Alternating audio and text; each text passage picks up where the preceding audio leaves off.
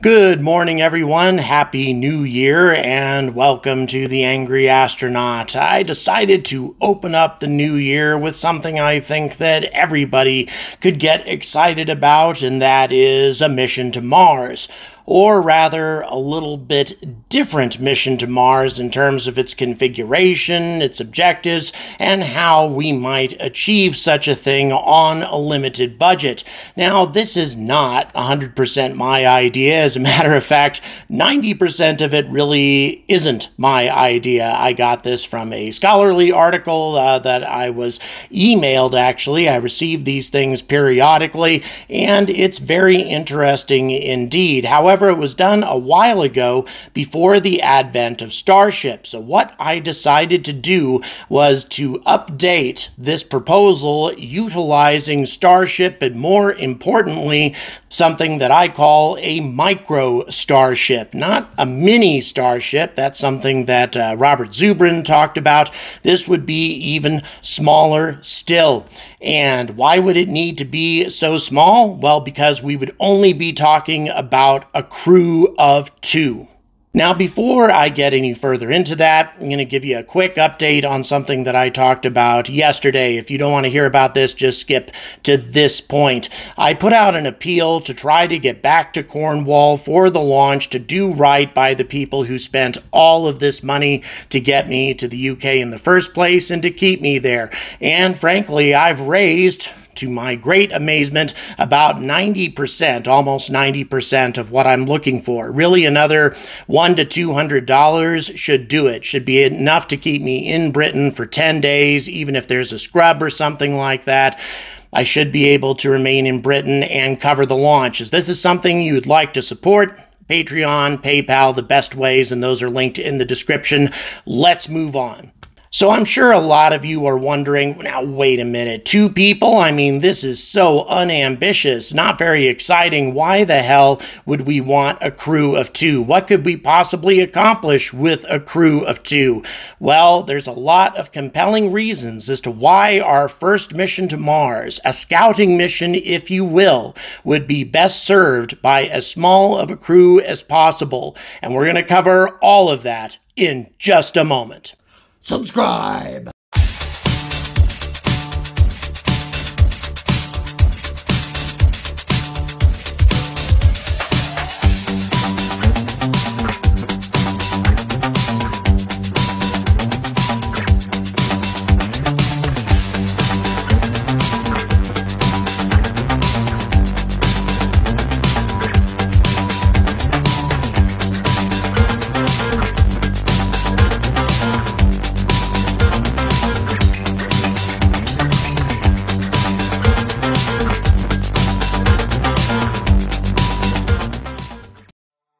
So the initial part of my mission, okay, well, this isn't really my idea for the most part. Most of this was created by a fellow named J. Mark Salotti, and also by a fellow named Miguel Gurrea. And his idea, by the way, is called Mars Direct 3.0. I have a video that I created about his idea linked at the end of this video, and frankly, I think it's probably a better idea than mine, but hey, I'm going to take my best shot at it. Anyway, the beginning of this mission starts out pretty much like a traditional Starship mission. That is to say, Starship makes its way to low Earth orbit. However, it is at this point that the similarity ends, and there's a reason for that.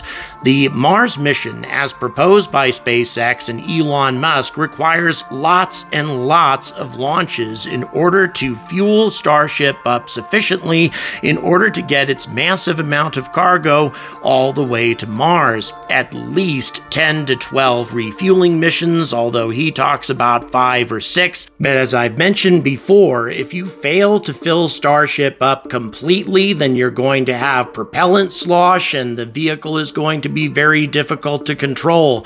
The best way to proceed with any mission with Starship, or frankly any vessel that you're trying to refuel is to fill it all the way up to minimize propellant slosh and to make vehicle control a lot more straightforward. So we're probably talking 10 to 12 refueling missions. So instead of doing that, instead of sending something as big and as heavy as Starship all the way to Mars, instead you have a smaller vehicle deployed inside Starship's fairing.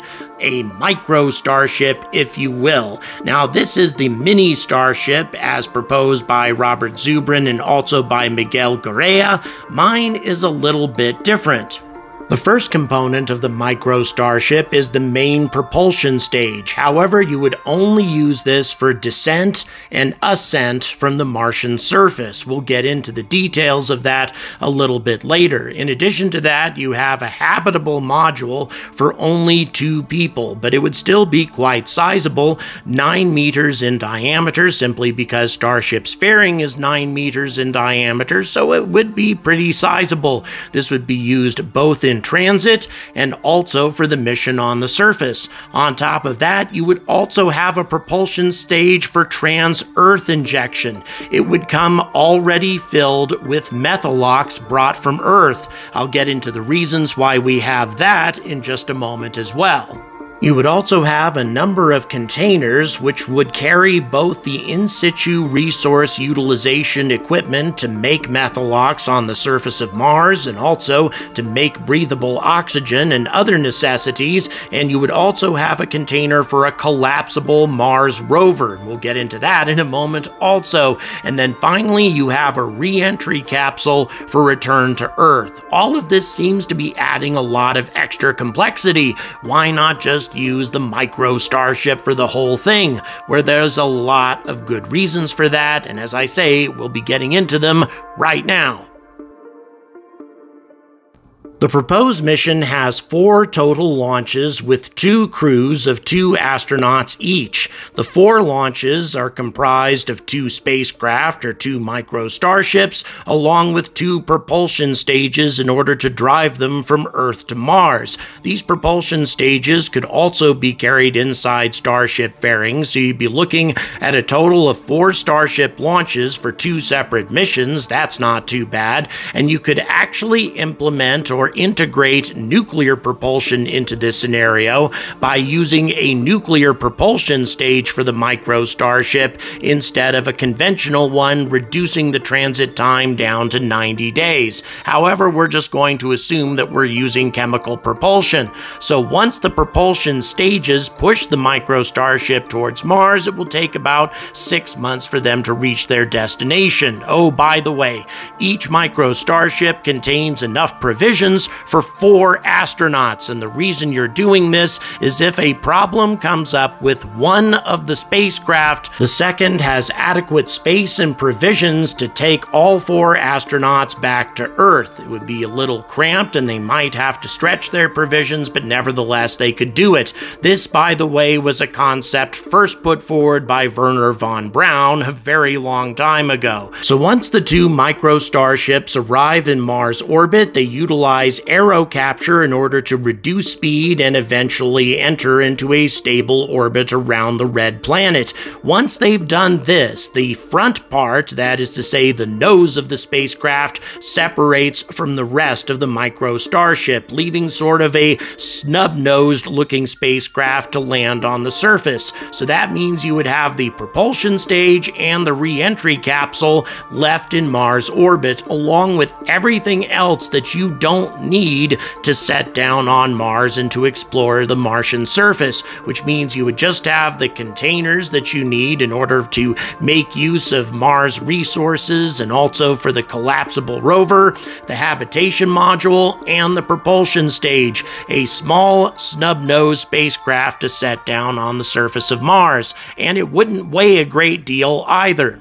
The life support system would weigh 3.5 metric tons, and that includes 500 kilograms for an additional 2 astronauts. Then you would have crew accommodations and consumables, and that would be 1,555 kilograms for 2 astronauts, or double that for 4 astronauts. You would also have EVA equipment, massing about 200 kilograms, communications equipment, 320 kilograms, and also power production. In other words, a solar power system capable of producing about 30 kilowatts worth of energy, 1.2 metric tons. A thermal control system of 400 kilograms, the structure being about 3 metric tons, and then finally spares or extra equipment massing about 1 metric ton. The total weight of the micro-starship, at least the vessel that would be sitting down on the Martian surface,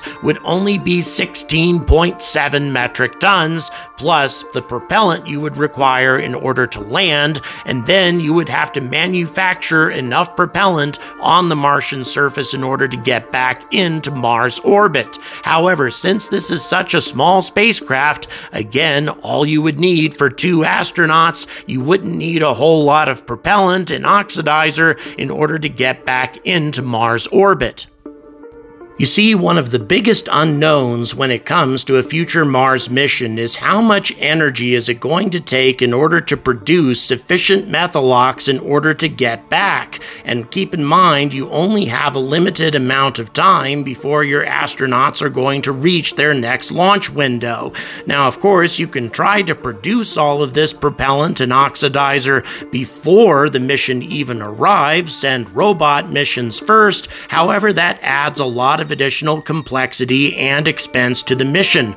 Right now, we're trying to do this as simply and as inexpensively as possible, which means you want to produce as little propellant as you need on the Martian surface, just enough to get into orbit. Remember that you have a trans-Earth injection stage still waiting for you in orbit that has enough fuel loaded in order to get the mission back to Earth. Our 2 Martian explorers would have a very, very long stay ahead of them. We're talking 550 days for these 2 people. However, there are a great number of missions in the past that have precedent for these kinds of long stays being shared by only 2 people. They would have to obviously be extremely skilled individuals. We would need people who had primary skills in chemistry, thermodynamics, mechanics, and electricity in order to properly operate and maintain the equipment on the spacecraft,